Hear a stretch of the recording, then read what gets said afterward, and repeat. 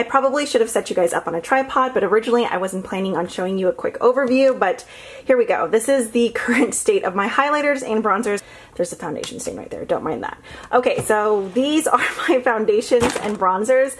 The other drawers are pretty much organized, but this one, as you can see, is a mess. So this is what we're going to be decluttering. I don't know if I'm going to have to do like a part 1 highlighter and part 2 bronzer, or if we'll be able to fit it all into one. If it's one video, it's gonna be super long. So hopefully y'all don't mind. So I thought I would go ahead and start off with my liquid and cream highlighters. So I'm gonna kick things off with the Cover FX Custom Enhancer Drops.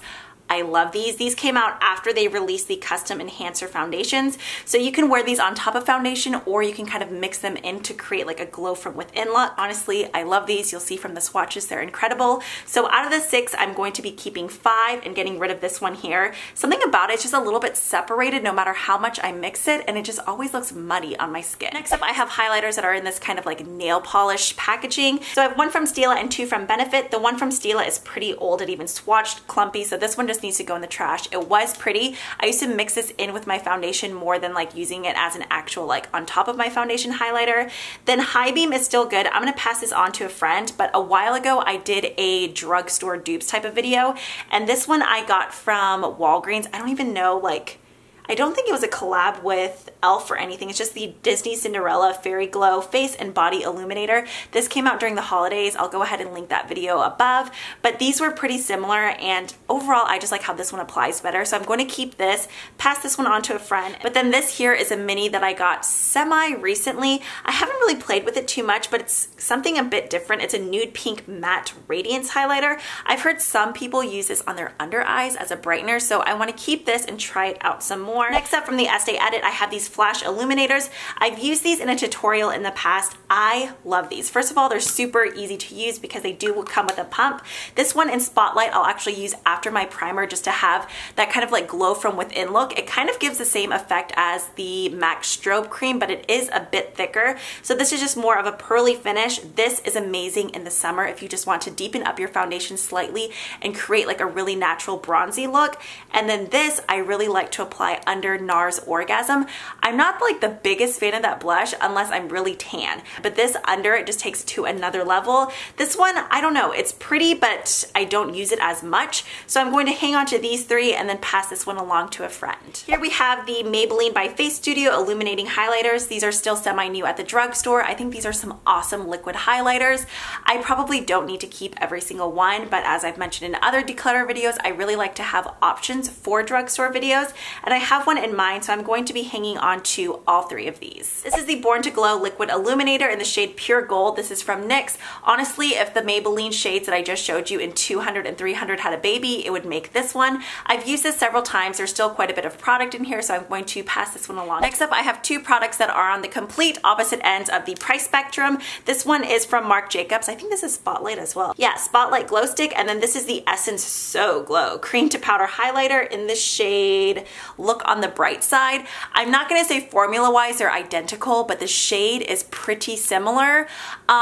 I really like the Marc Jacobs to apply underneath my skin, like before, underneath my skin, no, underneath my foundation. Just has this really nice glowy effect, but I'm gonna go ahead and swatch these side by side. Plus the packaging of this is so cute. It's like a baby deodorant. So here is the Marc Jacobs Spotlight, just like a really pretty kind of pearl opal shade.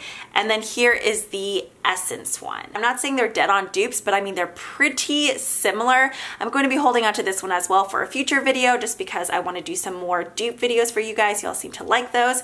But yeah, if you're looking for a quick, cheaper, way cheaper alternative to the Spotlight, like I said, formula isn't dead on, but if you're looking for something that's like a similar color, maybe slightly less golden, but I mean, I still think those are pretty close. And like I said, one's way more expensive than the other. So both of these are going to be staying. Next up, I have my stick highlighters. This is NARS Hot Sand. Love this one. This is from Etude House, which is a Korean brand. It's just the Play 101 stick. I think I showed you guys swatches of this in my Korean beauty haul.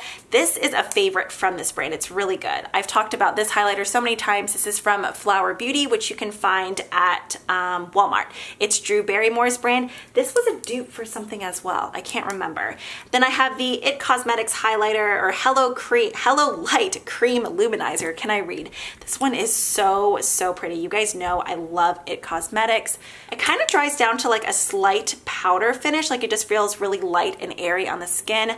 Love that. Revlon Instafix highlighting stick. I recently gave the pink toned one to my friend just because I tend to lean towards more of these like golden champagne highlighters.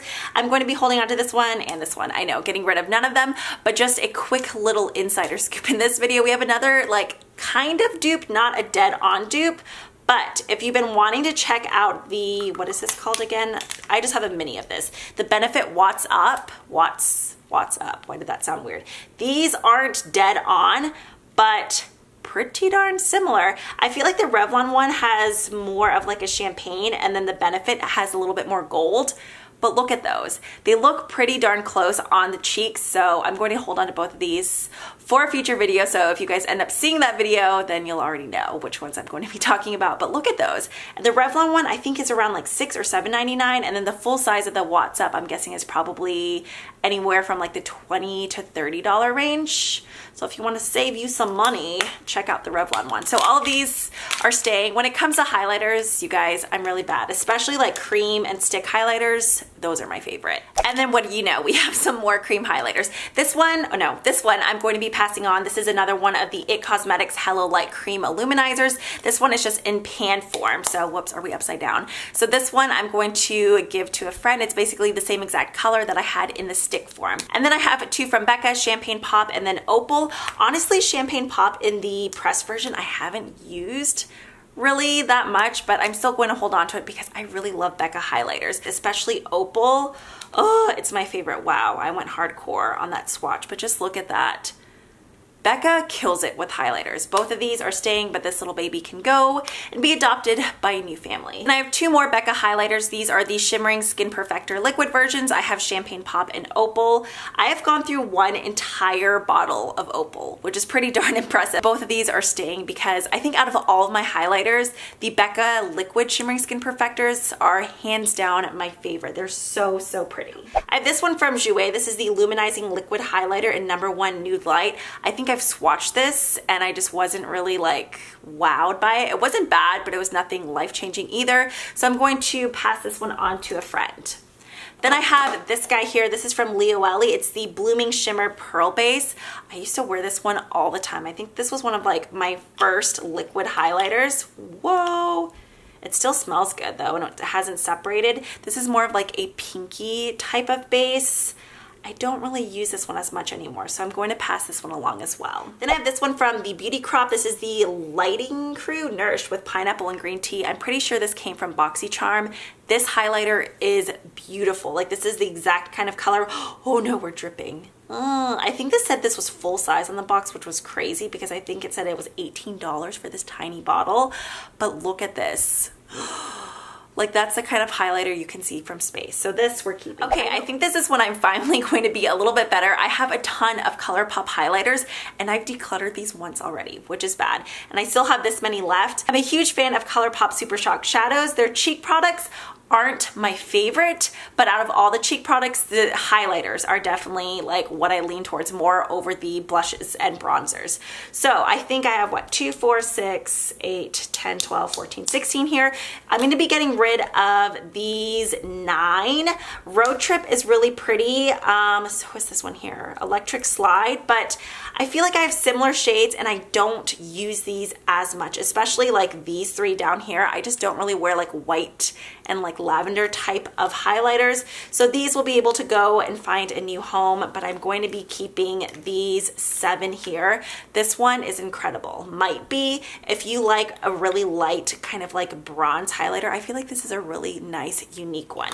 So I'm going to hold on, whoa, to these guys plus these 2. I mean, I can't not keep these because they're Hello Kitty. They're so cute. So I'm going to be keeping these and getting rid of these 9 here. I do have a couple more cream highlighters. These ones are from Jouer. I love Jouer packaging because they're basically like makeup Lego bricks. They just come apart like this and then you can connect them. They have like blushes, bronzers, powders. Now I can't get this in.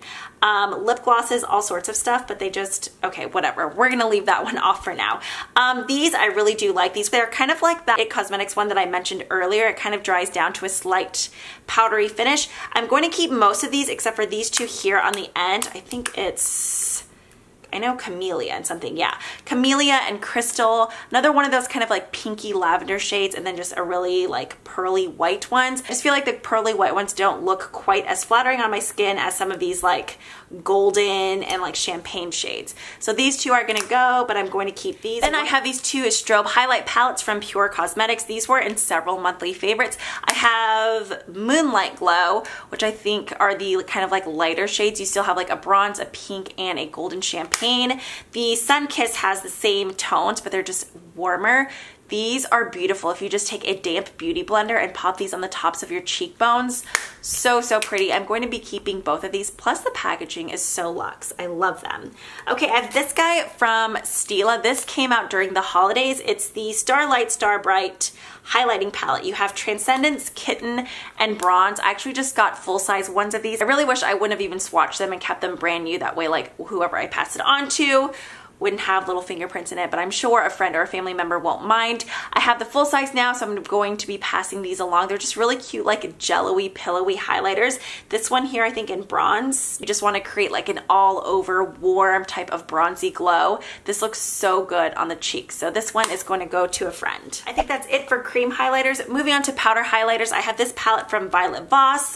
It just has 3 of their highlighting shades here. I love Violet Voss eyeshadows, but these highlighters, I don't know. I didn't hate them, but I didn't really love them either. So I'm going to pass this palette along. I also have this palette from e.l.f. It's just their illuminating palette. I have 4 highlighters here. Like I said, I didn't hate it, but it just didn't really wow me either. I felt like they were kind of chalky on the face. Like one went on really smooth, but the other 3 I just didn't really have that good of luck with, so I'm going to pass it on. Then I have these from e.l.f. If you guys watched my recent like first impressions drugstore video, I think I used Blush Gems, and I was like, this is not pigmented at all. The amount of comments that I got that were like, you have to scrape off the top layer. So I still haven't done that. In my opinion, you shouldn't have to do that, but if that's what it takes, I'm going to try it because these look so pretty in the pan. So I'm gonna test that out. Thank you guys for the tips. So I'm going to keep those and give them a go. This one I know I'm going to pass on though. The first time I used it, I really liked it. And then the more I used it, I just felt like it looked really dry and chalky on my face. It's like, it had that really pretty like traditional metallic finish of a highlighter, but I felt like instead of giving me a glow, it like made my cheeks look really just like crusty and like they needed moisturizer. So I'm going to pass that one along, as well as this. This is from Hard Candy, the Glow All the Way Tiki baked bronzer, but I mean, people have mentioned they used it as a highlighter, and I don't know, it was another one that I felt like just looked really dry on me. So I'm gonna pass these 2 guys along. If you watched my recent haul, I featured this. This is from I Heart Makeup. It's the Goddess of Love Triple Baked Highlighter in Golden Goddess. I love this highlighter. I think I said it was $5.99 in the video, but it's actually $8 something, but look at that. That's worth every single penny. Oh, I mean, what is there not to love? So this is definitely staying with me. Okay, so here are the rest of my drugstore highlighters. Everything's like facing a different direction. This one is from JCat Beauty, the You Glow Girl Baked Highlighters. You can get these from Ulta. They had sent this one in White Goddess. There's actually a champagne one and a pink one too. These are so pretty. As I mentioned in my previous video, I feel like JCat Beauty is definitely underrated. I know I said I don't really wear these whitish highlighters quite as much, but this one's unique, right? It's like a white yellow type of gold, so I'm going to keep that. This was one of my very first powder highlighters. I don't think they even make this anymore. It's probably so old, but I don't care. I'm keeping it because I never see this. This is the Brighten Mineral Finishing Powder. I haven't used this in so long, which makes me sad, but I mean, it was my very first little baby. Look at that. It's just like a really pretty pearly pink highlighter. That one is definitely staying, as well as all 3 of these. This is one of my favorite highlighters from the drugstore. It's from Makeup Revolution. It's in the shade, I think, Radiant? Yeah, Shimmer Brick Radiant. Look at this. It looks very similar to like the Bobbi Brown Shimmer Bricks, but where can I swatch this? Isn't that so pretty? It's like a light golden bronzy highlighter. This one I'm sure you've seen swatched many times. This is the Physicians Formula Shimmer Strips in a Vegas Strip. And then I have one of the, what are you called? Natural Nude from Physicians Formula. Mine is broken, but I don't care. It's pretty. You can actually use these like individual bricks as eyeshadows as well. So all 5 of these are staying, and I think all 5 of these are some awesome highlighters from the drugstore. Okay, another highlighting palette. This one is from Makeup Geek. This was the collab with Kathleen Lights, so this baby is going to stay as well. Then I have this one from Estee Lauder. First of all, the packaging is incredible. This was the Victoria Beckham collection. Look at this highlighter. Anytime I use this on FaceTime with my friend Laura, she gets like super salty, but look at it.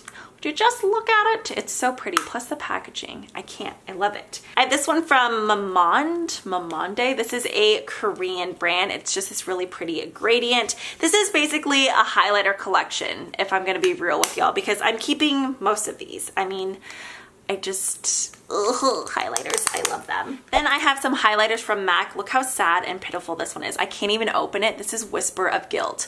I like used and abused this one. Do you like how I'm stroking it? This is one of my favorite highlighters of life. It's basically just crumbs now, but I don't care. I'm gonna keep it. These are the Extra Dimension highlighters, I think. This one is Double Gleam. It's so, so pretty. And then I have Soft Frost.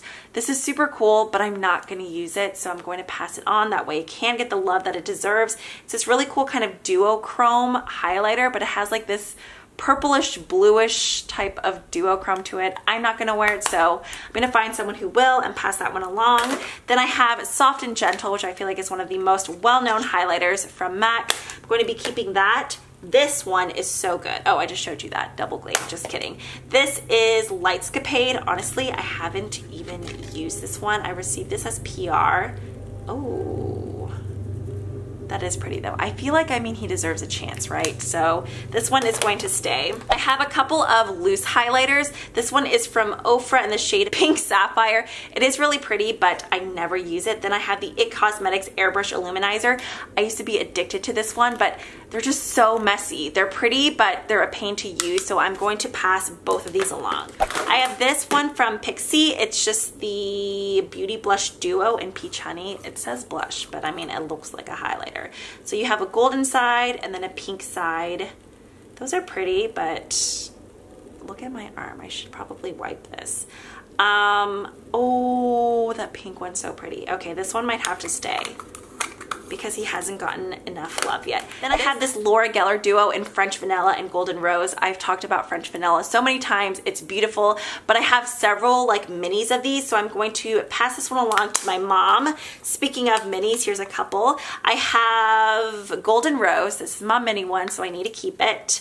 And then Portofino, which is so, so good.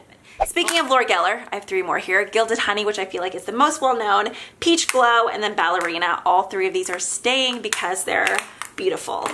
Then I have this. This is actually an eyeshadow from JCat Beauty, but I love it as a highlighter. You can mix all 3 of them. It goes kind of from like a white gold, a champagne, to this like peachy type of bronzy gold, but if you mix them all together, it's the best highlighter ever. And I think it's like $3.99, $4.99. It's under $5, I'm pretty sure. Look at that. So good. Like I said, you can get JCat Beauty from Ulta. Then I have the, oh, I'm missing one. The Jouer highlighters in Citrine. I'm not flicking you off, my bad. Citrine, Rose Quartz, and I think Topaz is over on my vanity. These are so amazing. Then I have 2 of the Hourglass, what are they? Ambient Strobe Lighting Powders. I thought I was gonna love these a lot more than what I actually do. I'm going to keep Brilliant, yeah, this one here, but I'm going to get rid of Incandescent. I feel like I never use that one. The packaging is so, so pretty, but he just, I feel like it's neglected. So this one's going to go, but this one's going to stay. Then I have this gorgeous kind of like golden highlighter from Lorac. This one is in the shade Twilight. I only have one of these.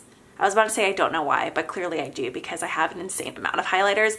This one is so good, and I feel like it's underrated. I have one from Kevyn Aucoin. This one is in Candlelight. This is another one that I feel like doesn't look that impressive in the pan, but on, it is so pretty. Kevyn Aucoin is definitely a brand that I want to try more products from. I have several of their cheek products, but I think that's really about it. I have another highlighter from Jouer. This one is the Glisten Brightening Powder. It's pretty, but it's another one of those messy products. So I'm going to pass this one along. Then I have two from Makeup Forever. These are the Pro Fusion Light Highlighters, I think. I have number one, which is more of like one of those duochrome pinks, and then number two, which is a gorgeous gold. So I'm going to be keeping this golden one. I kind of want both. No, you know what? I'm going to keep them both because I use them and I like them. So I'm going to keep both of those.